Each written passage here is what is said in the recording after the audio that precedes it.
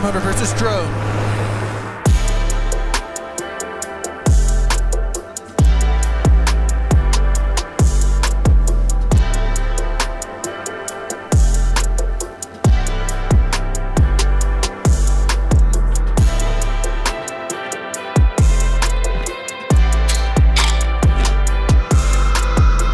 Check it out. I brought the toy hauler home because I'm kind of gearing up for a trip sometime soon. I've got solar on board now. Oh, my freaking lens fogged up. It's so hot out here. I'm gonna be doing an update video on my second channel for all the upgrades I've done on the toy hauler. But long story short, on this project, I'm about ready to roll out for a trip, which I think I'm just gonna do like a big Northeast tour. So comment down below if you have any ideas of where I should go in the Northeast.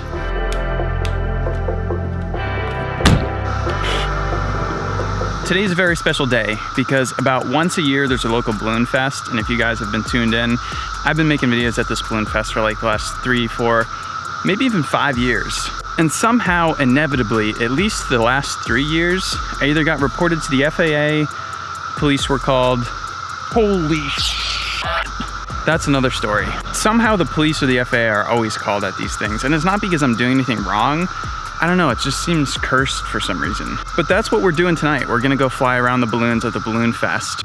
So that bug that nearly took my head off while I was up on the toy hauler is called a cicada, and you can hear them in the background. The Northeast is apparently being overrun by these cicadas, which hatch every 17 years. They come out for a couple weeks, mate, and then like bury into the ground and don't come out for another 17 years. It's extremely weird and I don't understand it. For some reason, they seem to be very attracted to my paramotors. I posted on Instagram a couple times. They've burrowed into my engine on the Maverick twice, and they've also tried to hatch in the harness of both the Maverick and the Scout. What the fuck is that?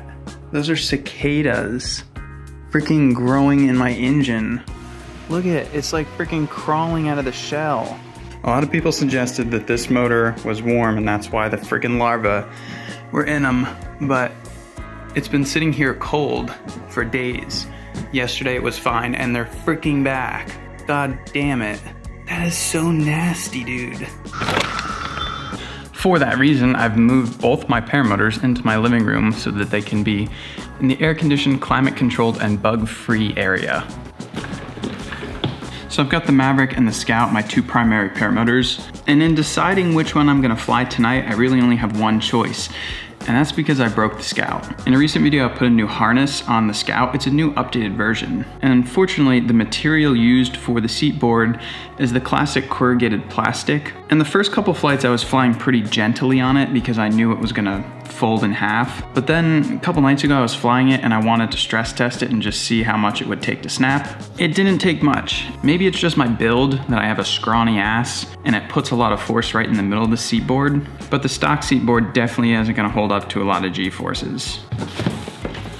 My Maverick, on the other hand, a lot of people have been asking, some people are like, did you get rid of the Scout? Truthfully, I've been flying this setup more often for two main reasons. The first is it's new. I've always flown the Scout, and recently I just put together this configuration with an old engine and a brand new frame, and I wanted to put more seat time in it to get more really in tune with how it flies and how it is to operate. My second reason is it has a 3-blade E-prop, and I love E-props. And I have yet to get my hands on an E-prop for my Scout. It needs a special model. The quick acceleration of the E-prop has been drawing me to this motor more often. I talked about it in a previous video, but here I go again.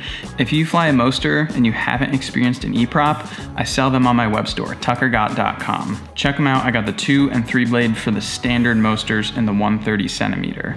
All right, we're loaded up. We got the Maverick Mobile. We got tons of gas, headed to the park, and I wanted to share this with you guys. A couple days ago, I went flying. There were 5 of us. The flight was insanely awesome. And I was just flying for fun. I wasn't planning on posting any of the footage. I was just filming in case something catastrophic happened. Nothing catastrophic happened, but the footage was so good, I wanted to share it anyway. So cue random throwback transition to epic footage, and then we'll be down at the park.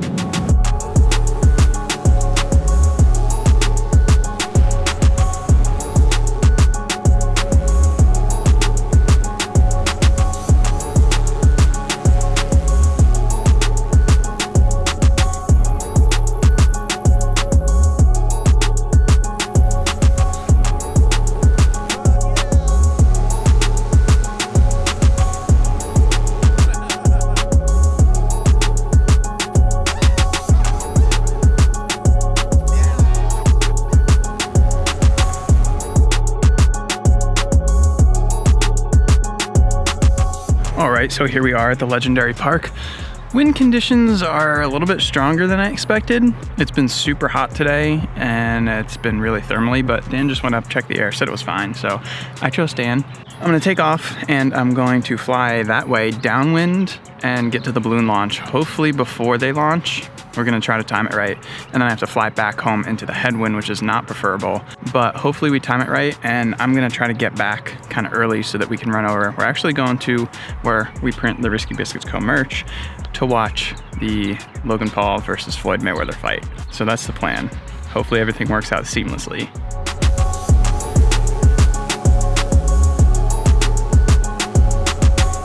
Okay, so before we go any further, we have an important order of business to take care of. Recently, we dropped some sweet new t-shirt designs at Risky Biscuits Co. You can find them linked in the description, and we've been giving away GoPros in between each video. So far, we've given away 2 GoPro 9s, and it's time to announce the winner of the 3rd GoPro. The winner of the 3rd GoPro is Axel Klinger from somewhere in Delaware. Congratulations, Axel. You will find that fresh new GoPro in your order. Now, in order to spice things up for a grand finale, I decided to throw in an extra prize for our final giveaway. Because I got involved in an aerial dogfight with a drone in this video, I figured why not give away a drone? So we've got a DJI Mini 2. This is one of the drones that you don't have to get registered. You don't have to worry about any of the crazy regulations. This thing is freaking sweet. I'm jealous. I wish I could have this drone. So the scoop is we're gonna throw this drone in a random order placed between this video and the next video. So visit tuckergott.com, pick up some sweet Risky Biscuits Co. merch, and you might just find the sweet new DJI Mini 2 in your order. All right, the paramotor gang is just rolling up hot and dirty. Got Dan over there. Got Jeff up there. Targets acquired. About to wreak havoc. Not really. We're gonna be respectful. Bro, that balloon is landing at the Tractor Supply. How freaking redneck is that? Yeah, I'm gonna need a new rake, a couple hay bales, and a fresh tiller for the John Deere. Just load it up in the basket. Put my McDonald's run to shame. Friggin' Tractor Supply run in the hot air balloon. That's next level. Dude, there's 2 of them. They got their freaking trailers set up in the parking lot.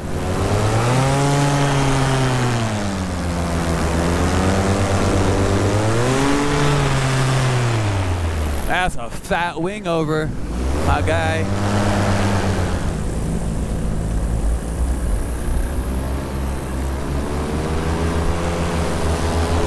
Oh, nothing to see here, guys.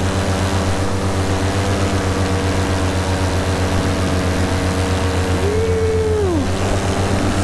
Nice to see everyone being COVID friendly in that balloon basket there, eh? Hell yeah, brother. You know it's hot when I can see their sweat stains from over here. Hello, my good friends.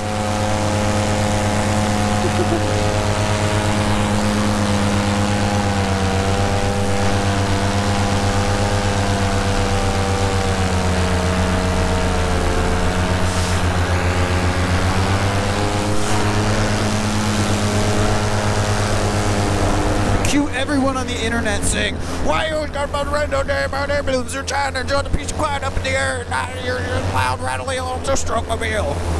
That was a lot.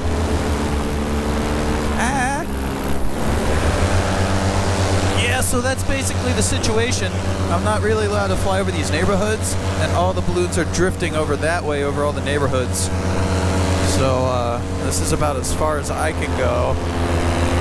Because I'm a legal, law-abiding, respectful, young, handsome paramotor pilot, god damn it. Dude, that's still the most gangster thing here. Parking your hot air balloon in front of the Tractor Supply. Flying my paramotor to the DMV. Holy shit, I gotta do that. Oh, a drone! Holy shit. You can't get me, drone.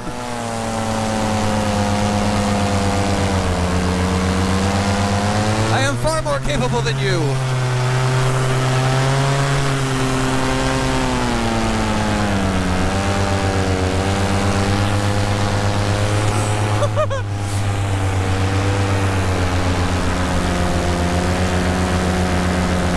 Air-to-air combat. Paramotor versus drone.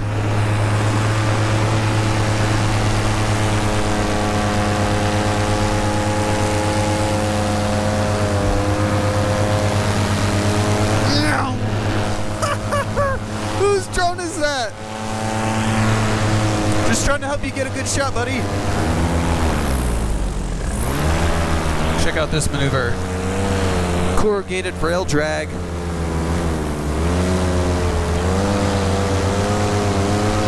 Killing it, absolutely killing it.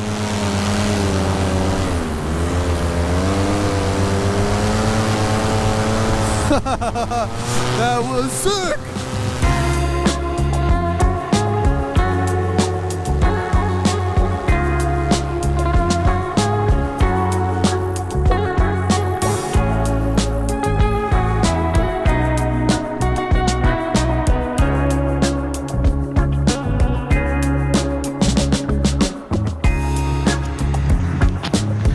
All packed up. We made it to the shop. The fight, or the stream, started like an hour ago, so we're gonna get it on and see what's going on.